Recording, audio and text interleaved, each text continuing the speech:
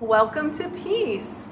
I'm coming to you from our outdoor worship space, where on Sunday mornings we gather those who feel comfortable, bring their lawn chairs, and service happens right here.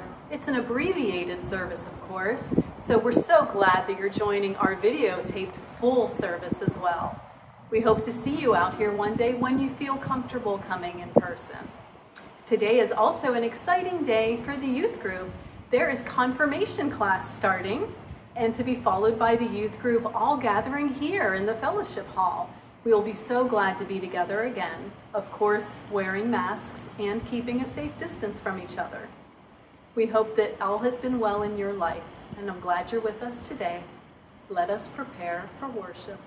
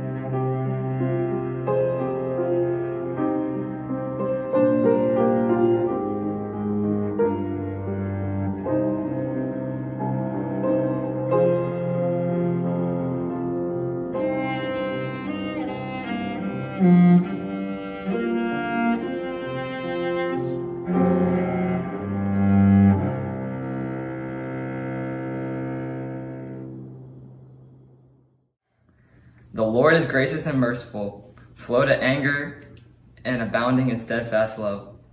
The Lord is good to all, and his compassion is over all that he has made. Thanks be to you, Lord Jesus Christ, for all the benefits which you have won for us, for all the pains and insults which you have borne for us. O most merciful Redeemer, friend, and brother, may we know you more clearly, love you more dearly, and follow you more nearly, day by day.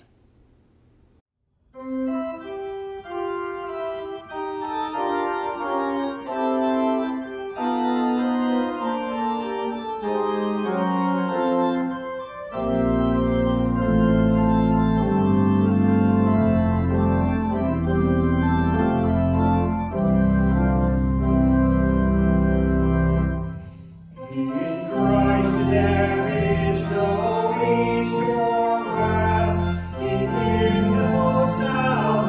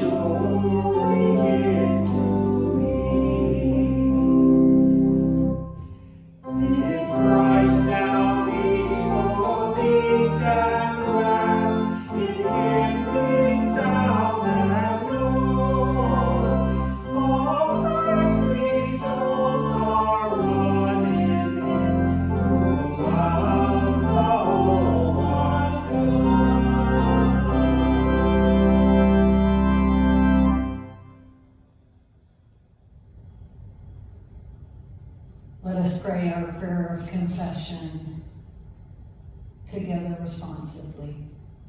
Almighty God, maker of all things, have mercy on us. Jesus Christ, Redeemer of the world, Have mercy on us. Holy Spirit, giver of life, Have mercy on us. I confess to God Almighty, before the whole company of heaven, and to you, my beloved in Christ, that I have sinned in thought, word, and deed, and pray God Almighty to have mercy on me. May Almighty God have mercy on you, pardon and deliver you from all your sins, and give you time to amend your life. Amen. I confess to God Almighty, before the whole company of heaven, and to you, my beloved in Christ, that I have sinned in thought, word, and deed, and pray God Almighty to have mercy on me. May God Almighty have mercy on you, pardon and deliver you from all your sins, and give you time to amend your life. Amen.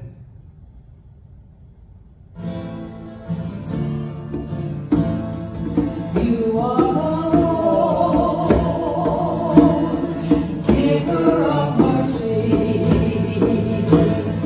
You are the Christ, giver of mercy. You are the Lord, giver of mercy.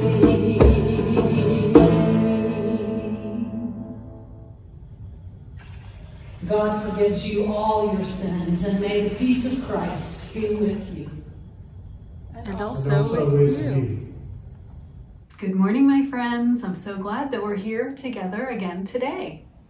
Today we have a really special story, and it is one of your absolute favorites. So let's listen.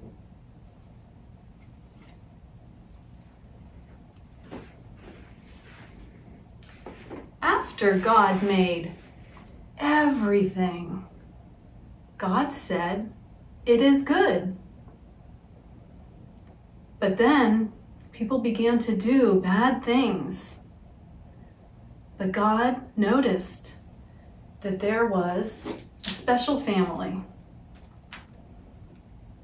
Noah and his wife and their sons and wives. Now, Noah came close to God, and God came close to Noah.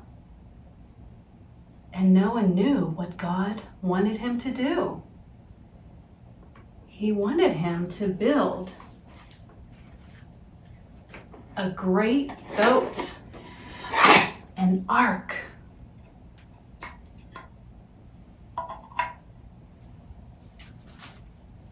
And animals would come from the four corners of the earth. They would come in pairs. And they would enter this ark.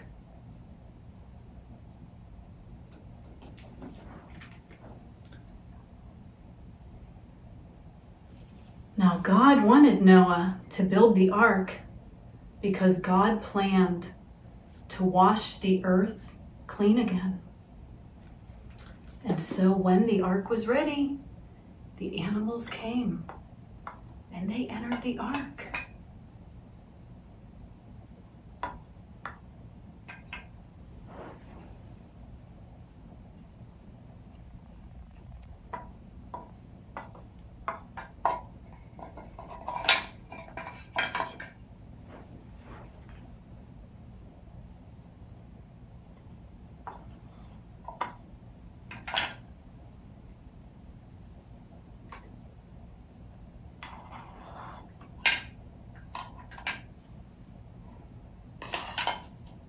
And then Noah and his wife entered the ark along with their sons and their wives. And then it began to rain. And at first the rain was like any other rain, but it kept falling and falling. And soon the rain covered everything on the ground. All the water came together and it lifted the boat. And soon it covered all the trees. The water even covered the mountains. And the ark rose in the water and rose. And it kept raining. And the whole earth was covered. And then, after 40 days and 40 nights, the rain finally stopped. And God blew a great wind, and it started to dry up that rain and that water.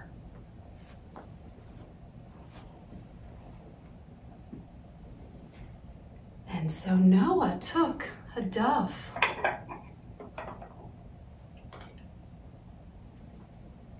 and sent the dove out. And the dove came back to him. It had not found anywhere to live. And Noah waited a week, and then he sent the dove out again. And this time, when the dove came back, it had an olive branch in its beak. It found something green and growing again. And Noah waited a week and sent the dove out again. And this time, the dove did not return. It had found a place to make a home. Finally, all the water dried and the ark landed on the ground. And everyone was so overjoyed. The people came out and the animals came out of the ark. They were so grateful to be back on dry land again. And you know what they had to do? They couldn't help it. They just had to give thanks to God. So they built an altar.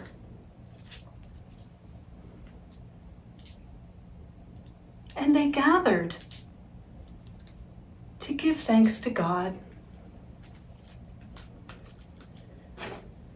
And then a giant bow of many colors appeared in the sky.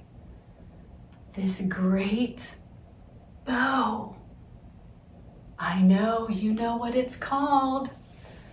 A rainbow. That rainbow appeared in the sky, and that was God's promise to never flood the earth again. And so the animals, they went off to the four corners of the earth, and they made homes for themselves.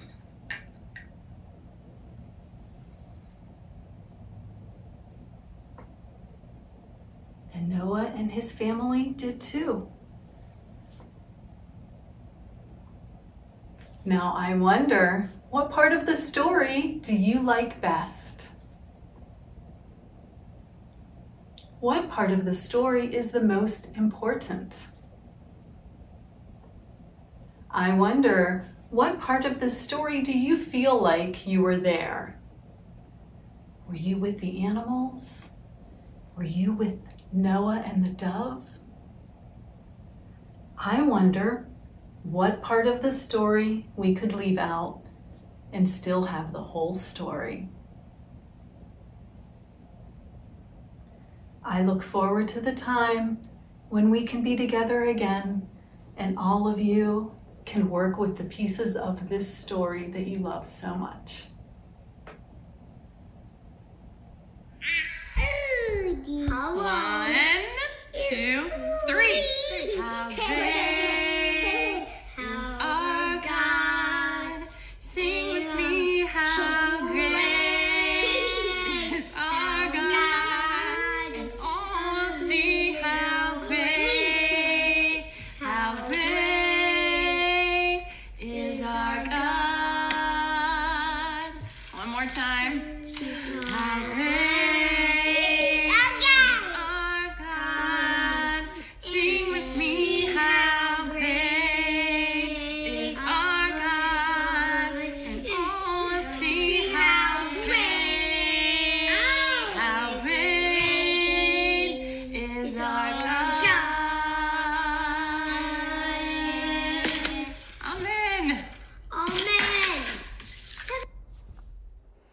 May the words of my mouth and the meditations of our hearts be acceptable in your sight, O Lord, our rock and our Redeemer. Amen. Peacemakers, forgive. Her husband said he doesn't love her anymore. And it's worse than that, he's having an affair. She knows she needs to forgive, but she also needs to protect herself from further hurt. How? How does she move on? Oh no, my family member is drinking heavily again. Home life is crazy. How many times do we need to forgive? What does forgiveness even look like with this disease?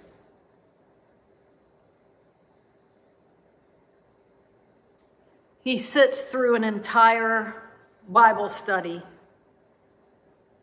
with them and then opens fire on innocent people who have welcomed him to church. He is not sorry. Should they forgive an unrepentant white supremacist?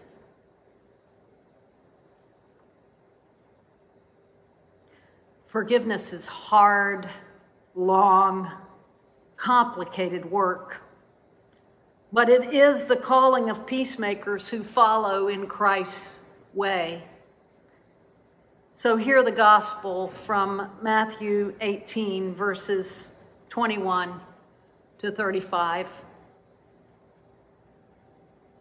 Then Peter came and said to him, Lord, if another member of the church sins against me, how often should I forgive?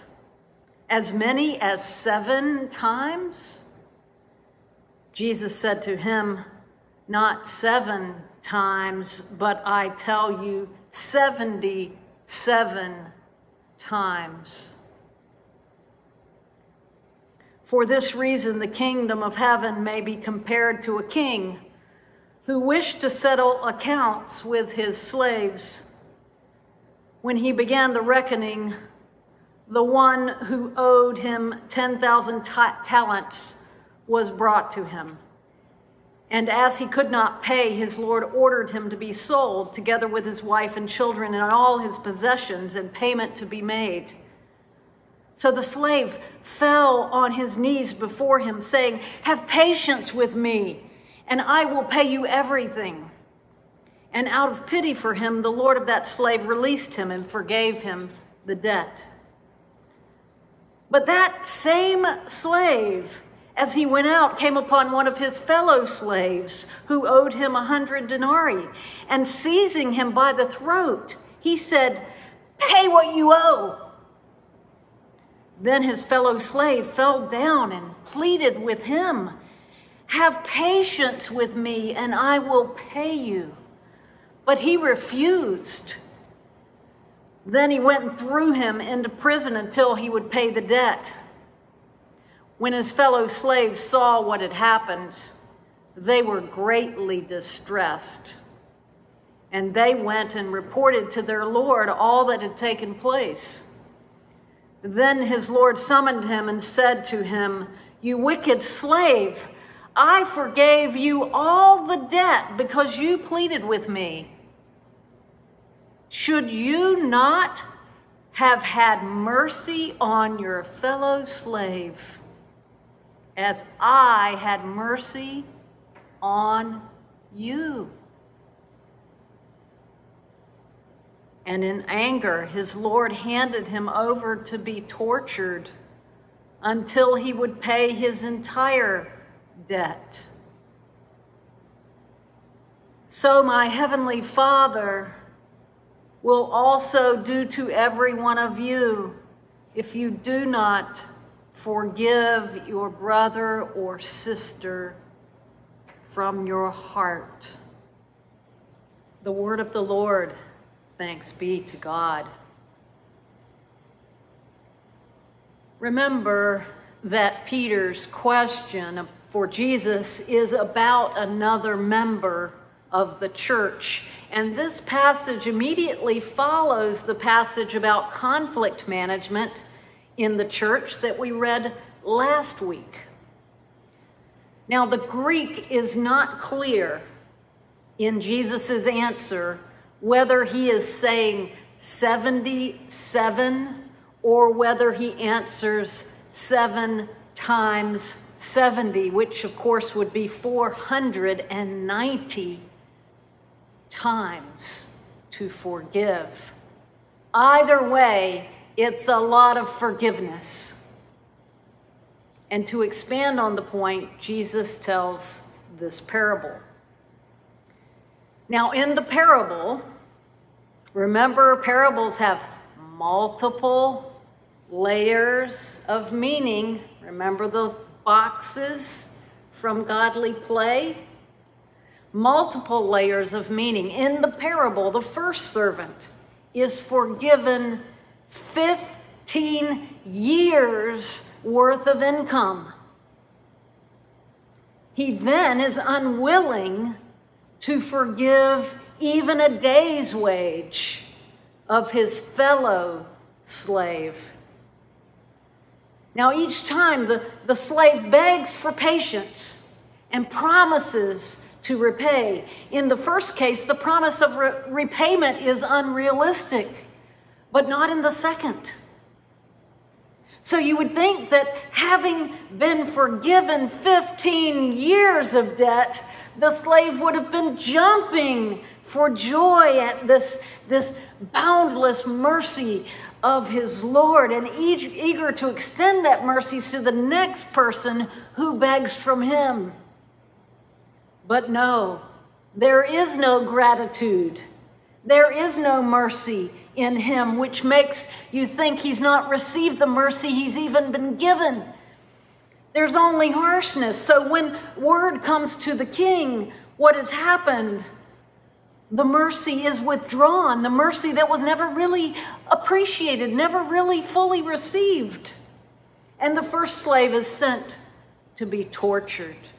And if the story were not enough, Jesus then spells it out and says, "So my heavenly Father will do to you if you do not forgive your brother and sister from your heart." This parable is about forgiving debts, but it's bookended by words of Jesus which make it clear he's talking about all kinds of forgiveness. It's also clear that the forgiveness in the parable comes, or should come, to those who are truly sorry and wish to be forgiven, those who are asking for mercy. This is an important point, so I want to emphasize it so you don't forget. The forgiveness in this parable comes to those who really wish for it, who embrace it.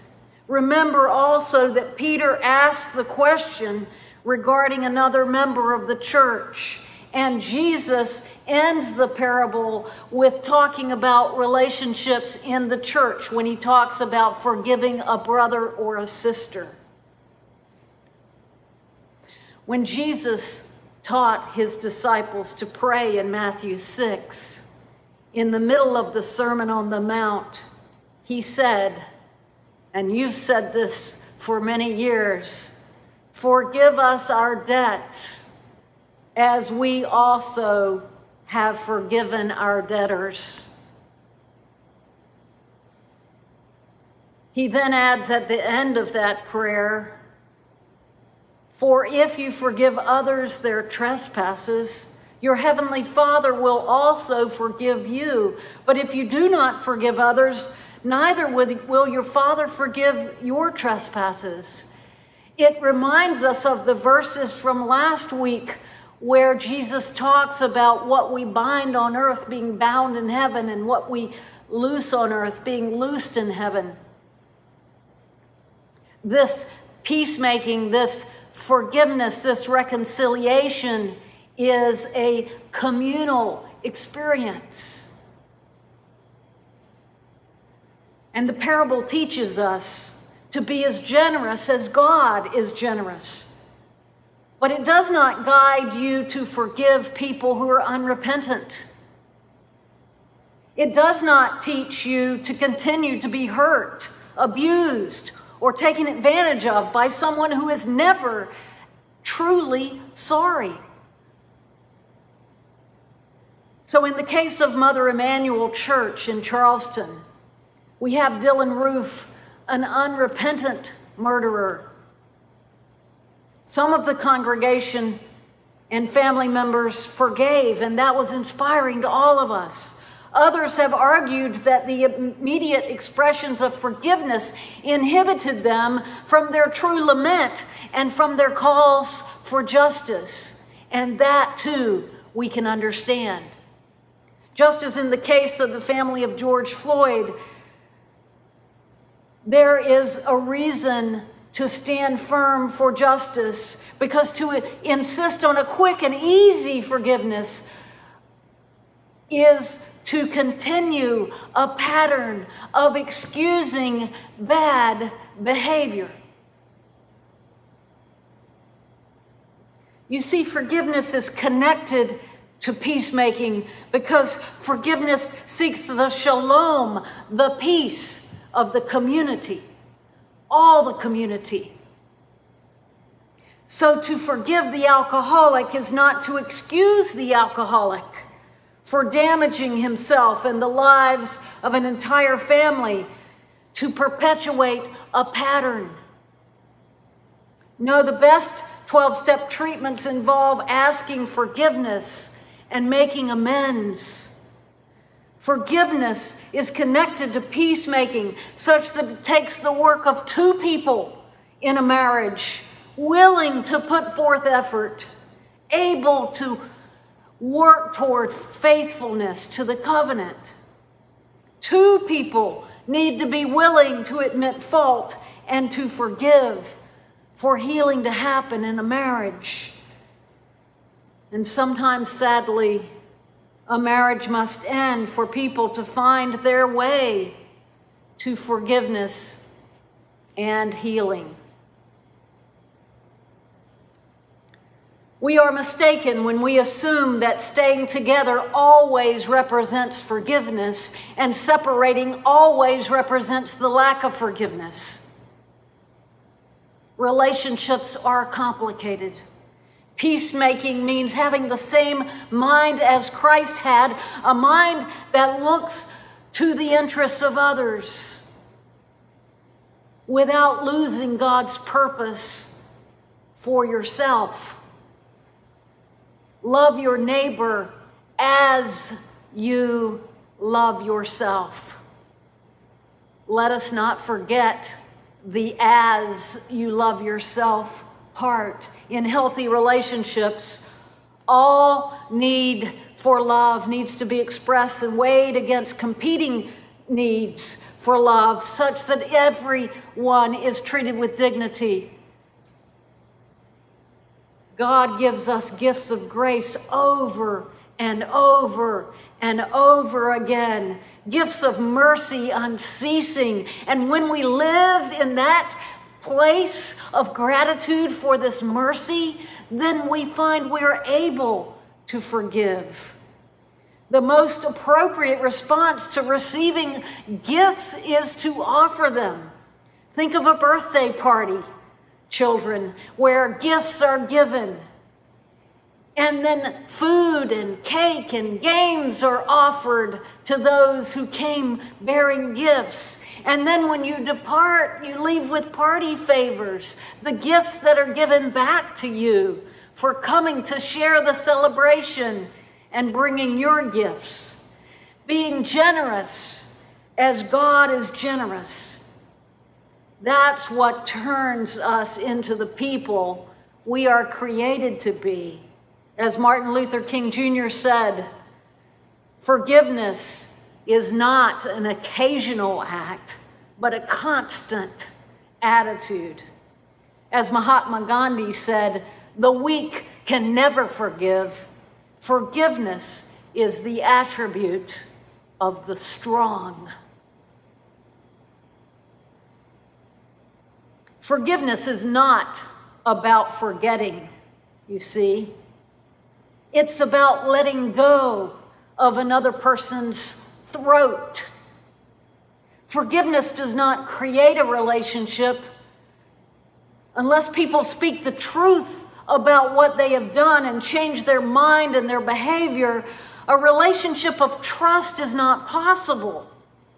When you forgive someone, you certainly release them from judgment, but without true change, no real relationship can be established. Forgiveness in no way requires that you trust the one you forgive. But should they finally confess and repent, you will discover a miracle in your own heart that allows you to reach out and to begin to build between you a bridge of reconciliation. Forgiveness does not excuse anything. You may have to declare your forgiveness 100 times the first day and the second day. But the third day will be less, and each day after, until one day you realize that you have forgiven completely. And then one day you will pray for that person, for their wholeness. These last words are from the best-selling book by William P. Young, The Shack, who demonstrates how tragedies in our lives can either lead us to a dark, scary place of bitterness and despair, or to a light and warm place of hope and joy as we release our demons and find in God's generous love a way to healing. For to forgive is to set a prisoner free and discover that the prisoner was you. That's Lewis Smedes. And I end with a very short but grace-filled poem of Mary Oliver, which will help us with forgiveness, which will help us with the endless pandemic, and will help us with many, many other problems. Mary Oliver. Things take the time they take. Don't worry. How many roads did St. Augustine take until he became St. Augustine? Amen.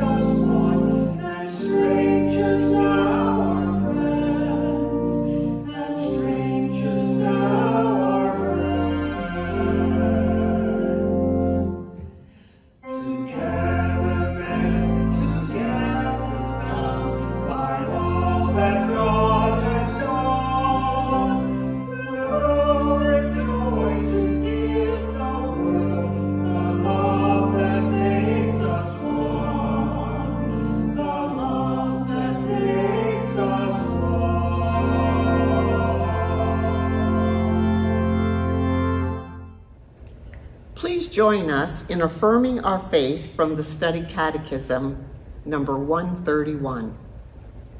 What is meant by the fifth petition of the Lord's Prayer? Forgive us our sins as we forgive those who sin against us. We pray that a new and right spirit will be put within us. We ask for the grace to treat others, especially those who harm us, with the same mercy that we have received from God. We remember that not one day goes by when we do not need to turn humbly to God for our own forgiveness. We know that our reception of this forgiveness can be blocked by our unwillingness to forgive others. We ask that we will not delight in doing evil, nor in avenging any wrong, but that we will survive all cruelty without bitterness and overcome evil with good, so that our hearts will be knit together with the mercy and forgiveness of God. If you have anything against your brother or sister, or they against you, go and resolve your differences. Then come and make your offerings and experience the fullness of God's forgiveness. As we move through the season of peace, we are treasuring breads from all over the world, and today's bread is a molasses-rich German beer bread. The Lord be with you. And also with you. Lift up your hearts. We lift them to the Lord. Let us give thanks to the Lord our God. It is right to give our thanks and praise.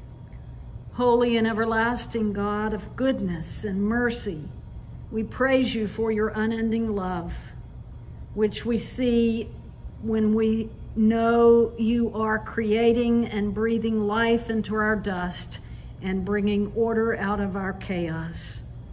We thank you that you can be counted on to lead those who are bound to freedom, and that you always rescue your wandering children to bring them home. And so we sing your praise.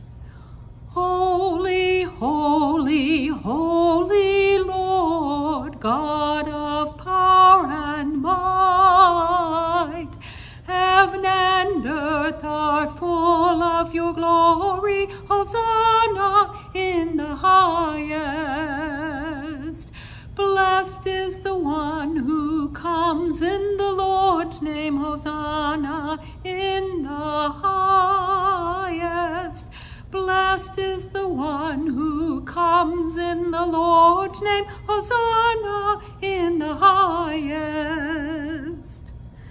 Thank you, God, for sending us Jesus, your Son, your very self in the flesh, bringing good news to the poor and release to the captives and recovery of sight to the blind.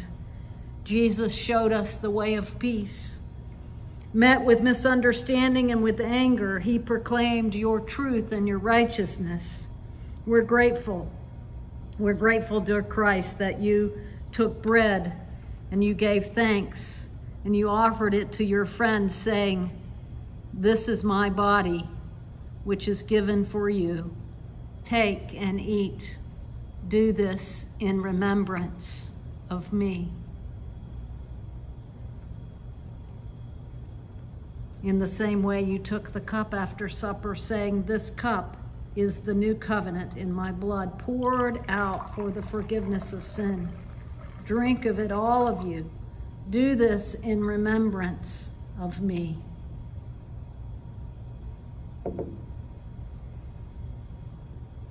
And so we pray, O God, that you will take this bread and this cup, a feast of grace, and through it nourish us, making us an offering of your praise and thanksgiving for the world. We proclaim the mystery of our faith, singing together. Christ has died, Christ is risen, Christ will come again. Christ has died, Christ is risen, Christ will come again. Spirit, you are here among us. You are everywhere your people are. So pour out your power on us. In this bread, in this cup, in your people everywhere. One in the body, one with Christ, one in ministry, peaceably together, loving and forgiving one another. All praise, glory, and honor be to you, O loving and triune God, in community, forgiving all. Amen.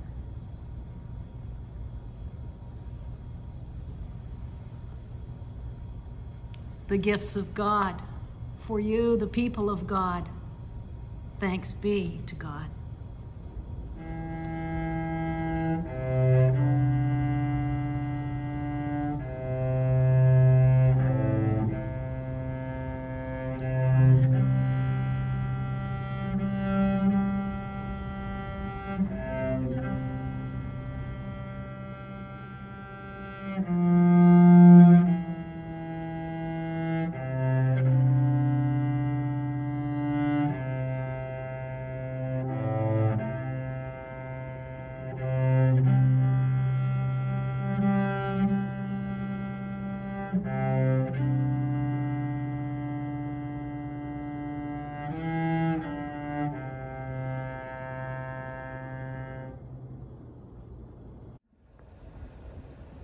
God of all kindness, you have completed many miracles and even gave your only Son because you loved the world so much.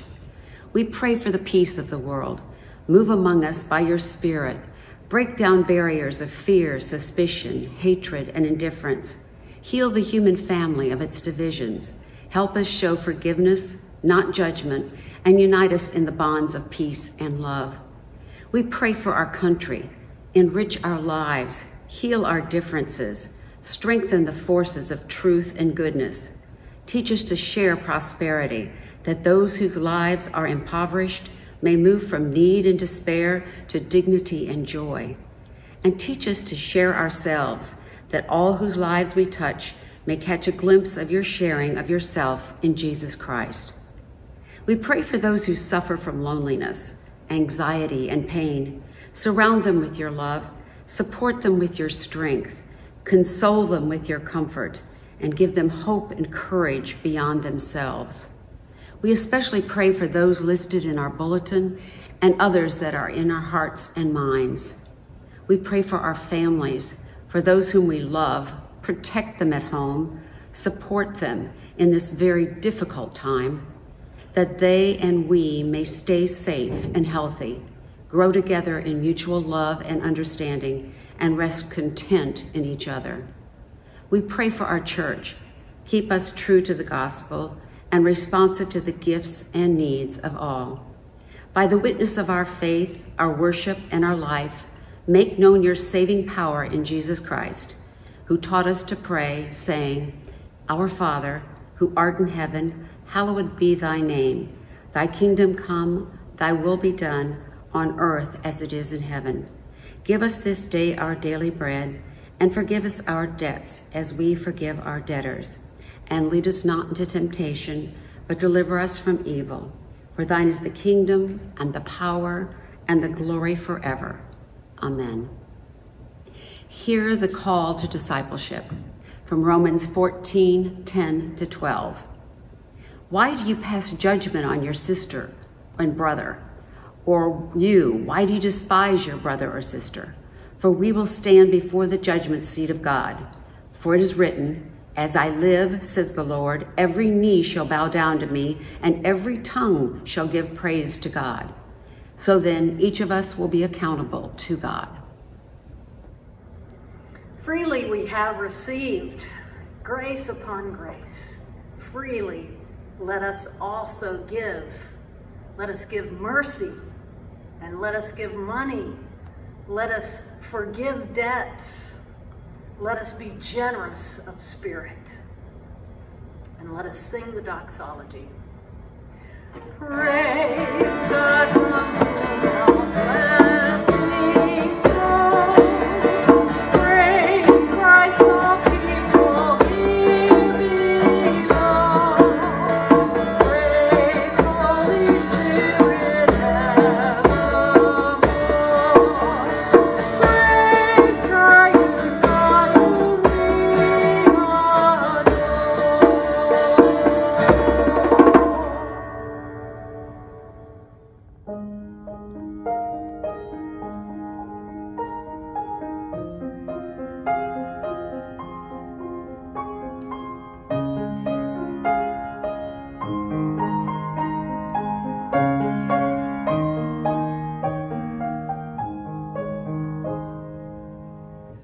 Called as partners in Christ's service, called to ministries of grace, we respond with deep commitment, fresh new lines of faith to trace. May we learn the art of sharing, side by side and friend with friend, equal partners in our caring to fulfill God's chosen end. Christ's example, Christ inspiring, Christ we're called to work and work. Let us follow, never faltering, reconciling folk on earth, men and women, rich and poor, all God's people, young and old, blending human skills together, gracious gifts from God unfold.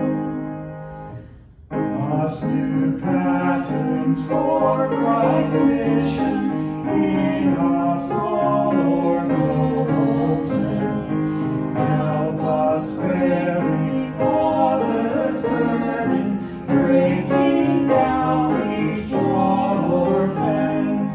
Words of comfort, words of vision, words of challenge said with care, bring new power and strength for action, make us colleagues free and fair.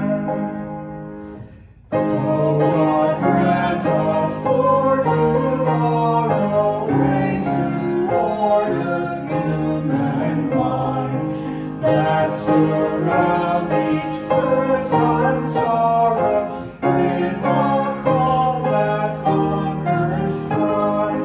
Make us partners in our living, our compassion to increase.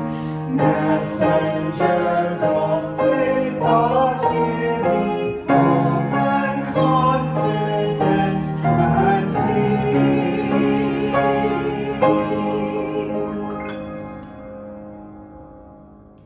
C.S. Lewis once said, to be a Christian means to forgive the inexcusable in others because God has forgiven the inexcusable in you. And the grace of the Lord Jesus Christ, that's a boundless ocean of forgiveness. And the love of God, an endless, steadfast devotion. And the communion of the Holy Spirit, that's a unity which cannot be destroyed. Be yours now and forever. Amen.